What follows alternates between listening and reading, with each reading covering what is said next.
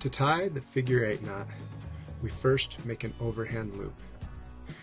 Do this by taking the running end over the standing end, or the blue portion over the orange. Now go behind the orange standing portion and back through the loop. This is where most people mess up.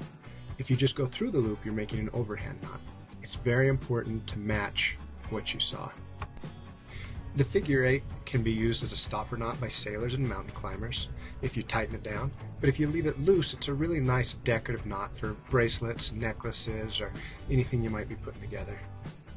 For me, the biggest reason to learn the figure 8 knot is to use it as a lead-in to some upcoming videos, the figure 8 follow-through and the figure 8 loop, two knots I actually do use quite a lot.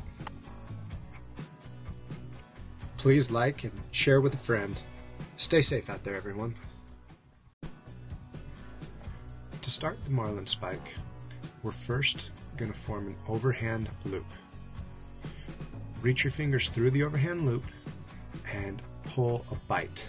A bite is just when the two ends don't cross like with a loop.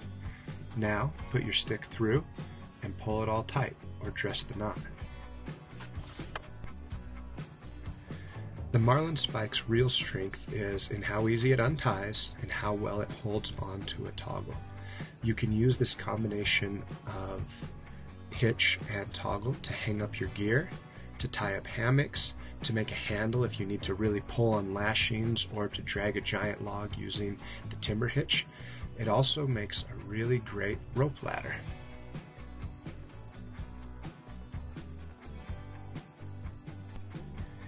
Thank you for watching my video. Please like and share with a friend. Stay safe out there, everybody.